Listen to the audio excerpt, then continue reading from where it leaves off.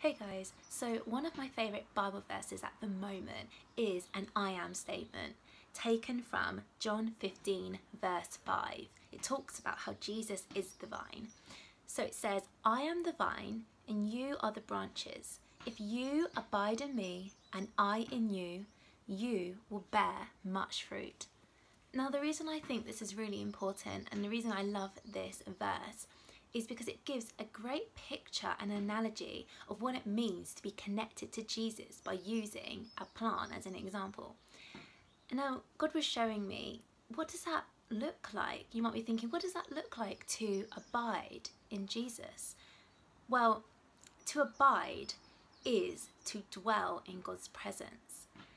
And some other ways that we can do that practically is to spend time with him, is to read the Bible, is to worship him, just to give that quality time to him.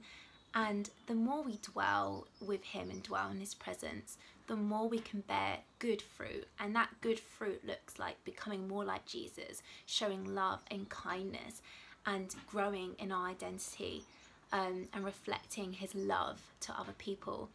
That is what it looks like to abide in Jesus, and the outcome of that is that we will bear much fruit.